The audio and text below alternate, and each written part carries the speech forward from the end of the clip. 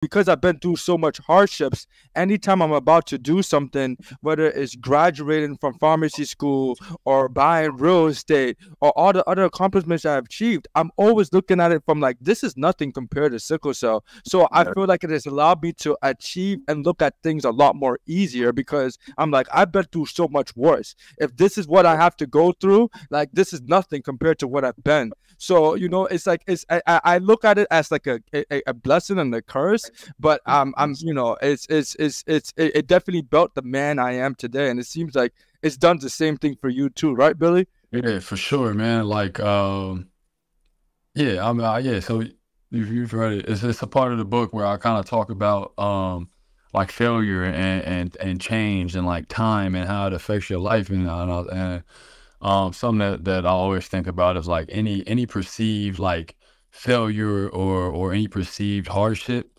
kind of holds it holds a benefit of like equal or greater value on the other side. You know what I mean? It's just Mm-hmm.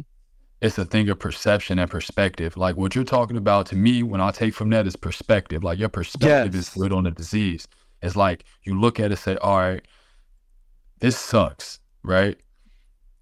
But like, what's the lesson to be learned from this, right? And let me Yes. apply that mindset to other aspects of my life because my life isn't only about this one thing that like Yes. this sickle cell. It's perspective. So I've been through this.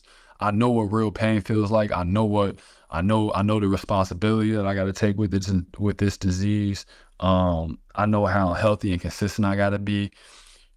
Studying for this test, that ain't shit because I feel good right now and I know that I'm capable. You know what I mean? I know that I had Yes. discipline, I had the ability. Like, so yeah, I'm gonna go through pharmacy school with flying colors. I'm gonna go get this real estate. I'm gonna go do X, Y, Yeah. and Z because I know that um like I won't call it persistence, but my ability to deal with this disease has built confidence in me as well and who Yes. I am and what I'm capable of.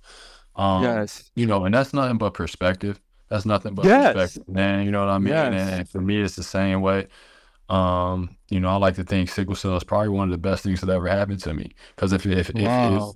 if it wasn't, then I'd just be some other one of the thousands of dudes that has played in the NBA in their life and live a Yeah. regular life. Like um it's allowed me to affect the collective, and I'm grateful for that Yeah. because I've been blessed with Yeah. that. Like I've been blessed with that opportunity and that responsibility, and that's an amazing, amazing, amazing blessing, man. Because it's like, all right, I've Yeah. been able to play basketball and do this, but I have sickle cell, so now guess what? I can kind of impact on a deeper level, um, and it makes all the crisis and all that stuff, man.